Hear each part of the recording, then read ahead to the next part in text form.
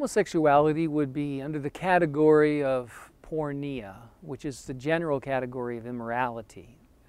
It's all essentially immorality. This porneia is sex outside of the bounds of marriage.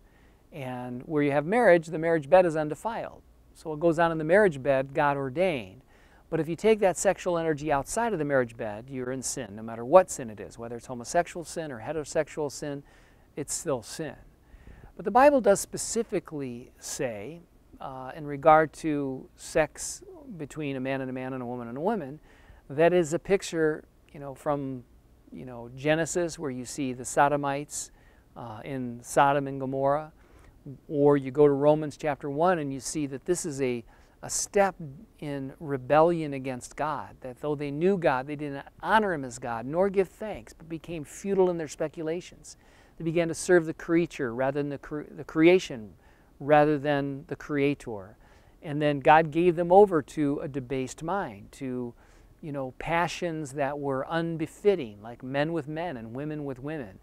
So it is not just sexual sin, but it's also a picture of rebelling against the order God made, because God made it so that a man and a woman would come together and become one flesh.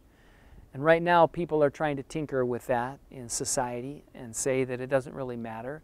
From a biblical standpoint, it matters a great deal, because if you don't honor God's plan, you're going to be on the short end of the stick.